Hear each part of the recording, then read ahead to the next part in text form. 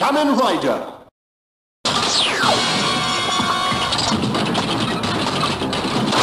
Cyclone Rise. Rocking Hopper.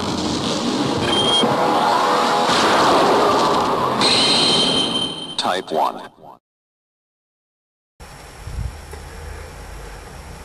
Hello YouTube, this is Charlie426, and today we have the review of the P-Bandai exclusive, or P-Bandai exclusive, SHF Kamen Rider Ichigata. Now this is a movie exclusive rider, I wanted to point that out. Now technically you might, in the main series you are able to actually see the main, the actor who played the rider in the main series, but not the rider himself, so I just want to point that out. Now this rider was from the Reiwa, the first generation movie, for the Kamen Rider 01 series as well. So it's basically a story where the timeline gets distorted for the Kamen Rider 01 timeline, so the main character goes back in time to fix the situation, and also meets his father, which was technically not human. It was a human gear / android, and turns out to be a Kamen Rider as well. So he gets to see some of the past as well. And we find, and in the movie, while it was only seen in the movie, the writer actually had some really awesome battle sequences as well. So, which I think was enough to actually give him a SHF treatment, although not in retail in P-Bandai, but still it turned out extremely well. Alright, so now let's see what we get from the figure. So, as you can see on the background, you might see two more riders, because I want to clarify one thing now for those who aren't too familiar with the series. For Kamen Riders, they use these belts to transform, and previously I have reviewed the Kamen Rider Horobi and Kamen Rider 001. Now, this is the main character, although not in his original base form. This is actually the character using a different belt to transform into this form, because in the movie he goes to the past, but there's a few errors like in the timeline where to the point where he could not transform into his original form, so he had to use this other belt, which is not technically meant for humans, and transform into this form. So as you can see, this, and while these two belts are exactly the same, these two belts are called the Force Riser, and then while this one is the exact same mold or shape but in a different color, that is called the Cyclone Riser. Now, either way, whichever belt you use, when you use a belt that is in this design, you might see a distinctive characteristics of the rider, where you can actually see all these straps going on. You can see those belt straps or straps all over the part, you know, connecting the whole body with the armor. So that's one distinct design. Other than that, the main reason why I'm pulling these two out is not to do a direct comparison, but more of to clarify that they're not. This character is not like a reuse, remold of the previous figures. So as you can see, the chest and overall design is entirely different. So you can definitely say this is a unique, its original mold when this figure was made. So just wanted to point that out as well. All right, so that's that.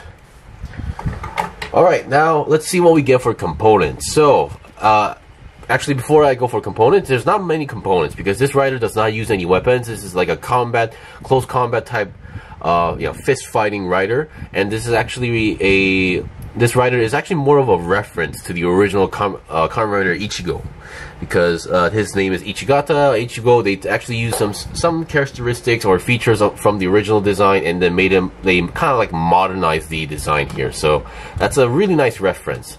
Now, while taking pictures, I accidentally dropped the figure, and apparently the figure dropped down head first, and because of that, one of the antennas actually snapped off. Now, I did a instant fix with glue, but I don't trust that glue to last long, and depending on which glue, now this is not my first time, a figure part breaking off, but this is the first time for the head antenna part, which is very visible, breaking off. So for now, I use a kind of different glue, because the previous glues I've used, it will stick, but sometimes it will either melt the plastic or it will strip off the paint. So this time I use something else. Hopefully it will last longer.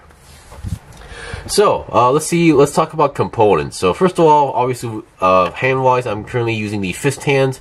Other than that, there's no weapons, and here we have the Cyclone Riser. They did an excellent job on the painting there. And then we have the key, which is the Zetsume Rise key. I believe that's the correct term. It's the Rocking Hopper, which is basically another grasshopper type Pro Rise key, grasshopper themed key as well. And here is all the components. Other than the 2 fists, you get 2 sets of hands, 2 more sets of hands. So here we have your typical open style hands, which is pretty much for posing. And finally, we get these 2 extra hands. So once again, this is kind of similar to the other hand we saw, but it's slightly a different shape / design.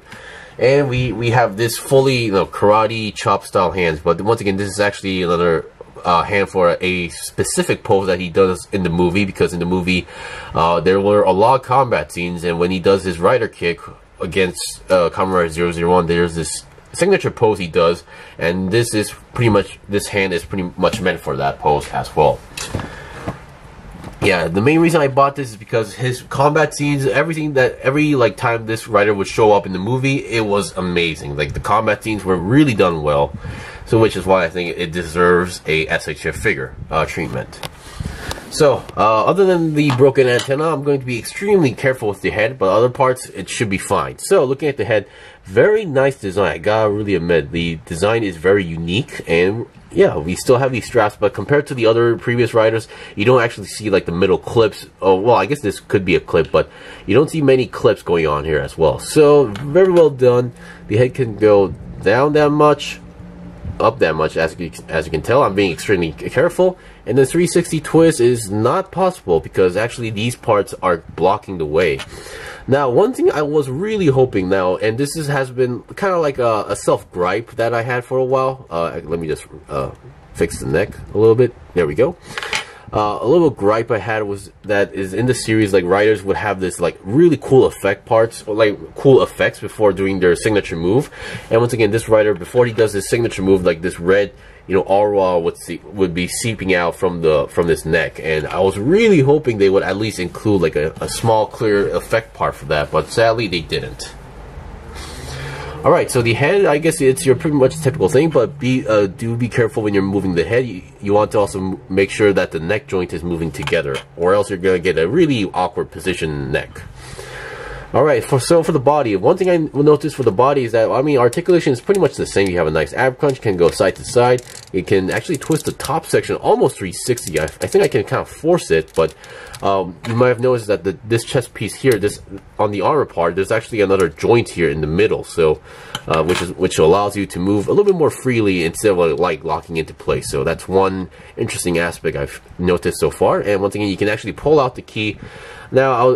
Now, usually I wouldn't really complain, but I wish this rider would have at least come with the closed up progress key as well. Not because I want to put it in there in the slot, but I just wanted to kind of do his henshin sequence as well. So that would be been really cool. And then also the Force Riser, when you actually try to do a signature move, in this case you have to push this red lever back in, and then it will close the key and then pull it back out to open and allows you to do the signature move. So I was hoping that we would get a closed up key version so we can recreate that situation, but sadly no. Now, okay, we've seen the main body as well, so let's look at the back for now. So looking at the back, very clean back, very mechanical actually looking back as well, instead of like an organic situation. So, well, not exactly organic, but like previous riders in the back, it was pretty simple. Like comparing with this or with Horobi, you can definitely tell it was more, they're always simple, but this one they actually did a really good job on the design. It's not boring, it's not too simple, but it has like a good mechanical-ish design. And the belt strap is white, while the other ones were silver. So which is kind of interesting to see these days. And then let's get the legs. So legs, we have a nice side swivel going on here, and then we can go forward about almost 90 degrees, or a little bit depending on how you angle it. So 90 degrees to the front, back. Now, as you can see, it's not exactly straight. You have to go in an angle to go 90 degrees to the back. And we could technically work it out, but for now, because of the armor piece right over here, this bluish section is kind of blocking the way, so you can't really go 90 degrees to the side unless you do something really crazy. But once again, not really recommended. And then we have a nice bend on the legs. And then feet-wise, the feet I think are slightly larger than your typical SHF rider feet, or a little bit wider, but that's a good thing. And then we have a nice pivot going on here as well, and a toe bend. Once again, I barely use these toe bends, to be fair. Alright, so as mentioned, this rider does not use any weapons, so there's not much to show. So I'll be right back with his signature pose, or basically his pose that he does before his rider kick, and we'll end it off there.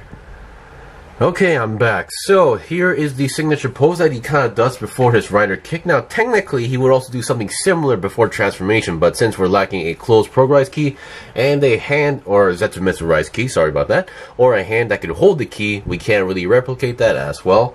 And on the previous part, I forgot to actually mention, or I didn't really mention the arm articulation because I wanted to point it out right now. So I wish I could do a much more natural looking pose because once again, it is kind of, how should I say, lacking. But the main reason it may feel a little bit lacking if you bought this figure or if you're doing it for yourself, it's because while the shoulder articulation is pretty good, to be fair, it does move a good amount compared to, you know, other figures as well. And then the arms still have your typical articulation, 360 rotation on the arm itself. You still have a nice bend going on there, and then moving 360 entirely is no problem as well. But once again, in the series, the actor or the suit actor would do more. He would move in a more natural stance because he doesn't go from A to B like that. It's a few process between movements, and there's also more effects going on while he's doing this pose. And I would like to mention this is a really nice reference because the original Kamen Rider Ichigo also does a similar pose to this before his rider kick. So this rider is a really nice reference from the past. Anyway, that's pretty much it for the review. So once again, this rider, there's not much components. There's no weapons, there's not many hands, but still, this is a rider that showed really cool action, had a really cool action in the movie, and his design is pretty cool, and also I would say is one of those few riders that proves that you don't need to have like multiple weapons to look cool or to be fun. This rider itself was really fun for me to pose and, you know, just play around with.